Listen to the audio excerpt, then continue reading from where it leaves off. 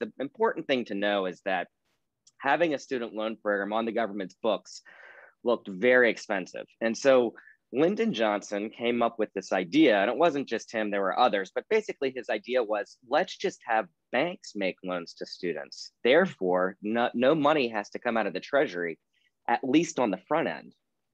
And so if banks are doing it, then it'll be off our books. And therefore, the federal deficit will be unscathed.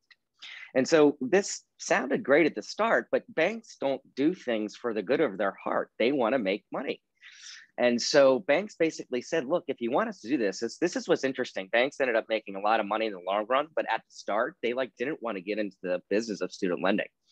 Because it's money to an 18-year-old. There's no collateral, and maybe they graduate, maybe they don't. So it's an unknown risk. It's not like a mortgage where you kind of know what's going to happen. Exactly. It's expanding access to lending. So I think you can also draw a parallel, right, with the government-sponsored entities like Fannie Mae, Freddie Mac.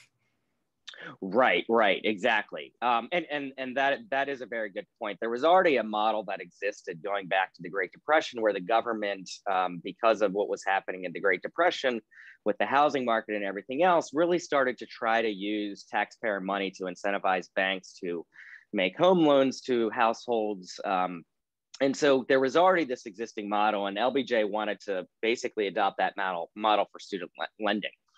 Yeah.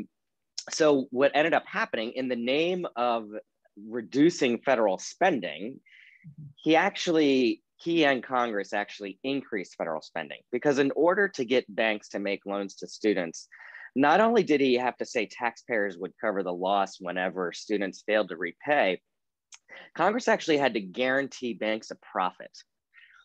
So it was like sort of a double form of insurance. Like, not only are you agreeing to cover any losses, you're actually going beyond that and saying, we will pay you for every student loan you hold.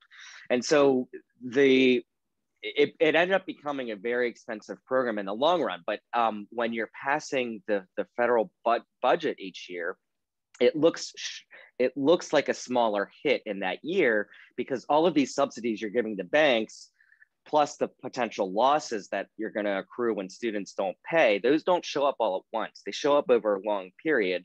And so it looked cheaper in the short run to do it this way. It actually created a whole ton of problems in the long run.